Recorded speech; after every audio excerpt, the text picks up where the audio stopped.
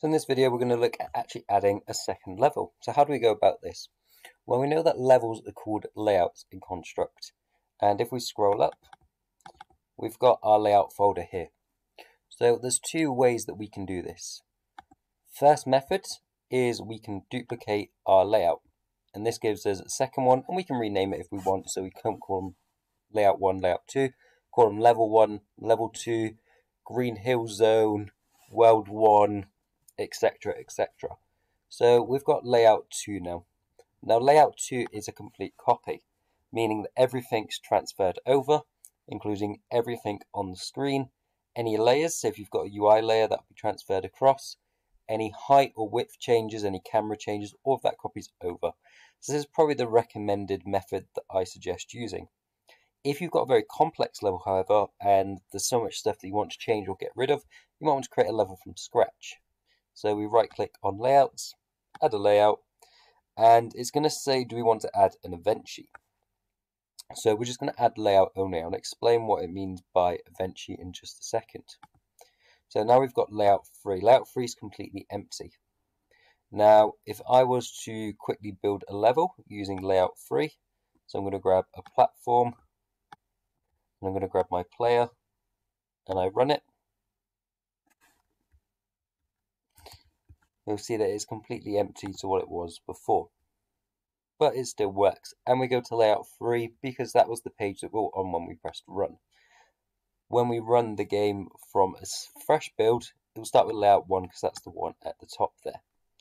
So with the event sheet, we want to make sure we've got event sheet 1. This means it's going to obey the properties of this event sheet here.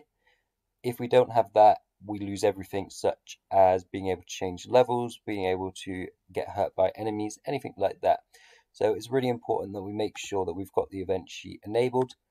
If we want to have a completely different event sheet for that particular level and have that level follow different rules, then we can do that. But most of the time, you'll be probably following the same event sheet you've set up before.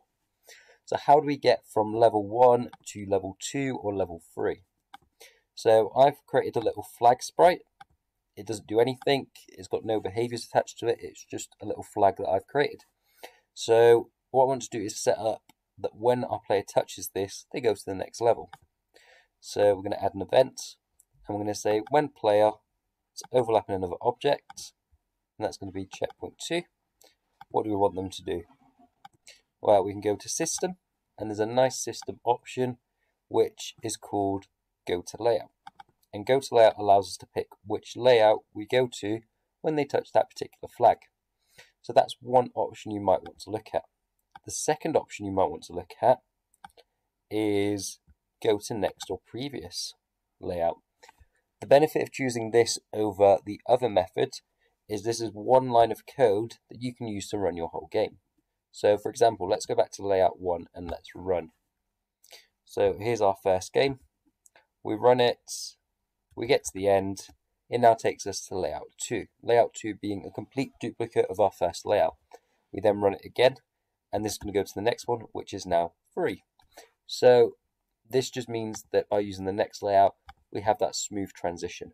But you might want secret exits, where you go to a completely different level or a different room entirely. So you might want to change your code depending on that.